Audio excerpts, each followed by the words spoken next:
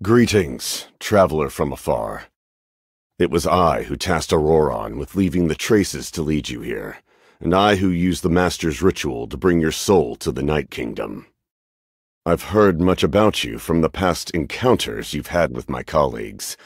Given the present situation in Natlan, I would like to sincerely request a formal meeting with you, in person. I will use the opportunity to explain my goals and motivations to you, as well as why I mistrust Malwika, the Pyro Archon. I believe there is little reason for you to blindly follow her plan.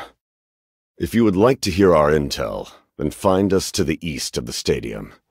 But remember, not a word of this to anyone. I would like to avoid any further conflict. Excellent.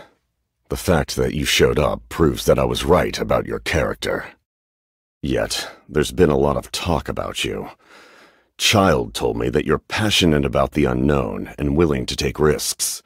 Rather than facing you as an enemy, I would much prefer to bring you to my side.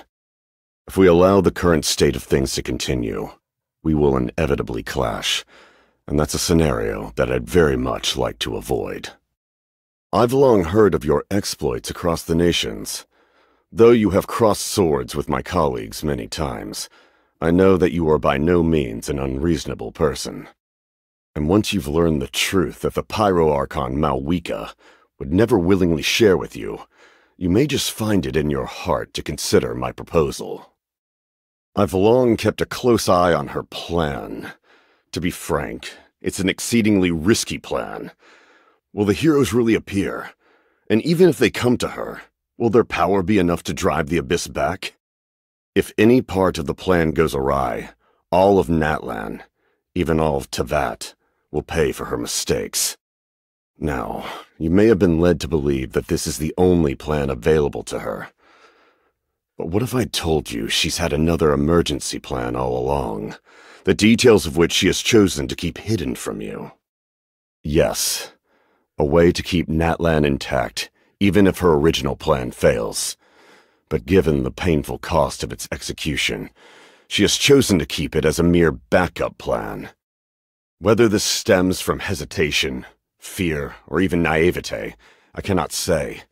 But Natlan cannot afford to wait until she comes to her senses. My fear is that given the enormity of the decision, she will be reluctant to confront the dire reality we face until it is too late.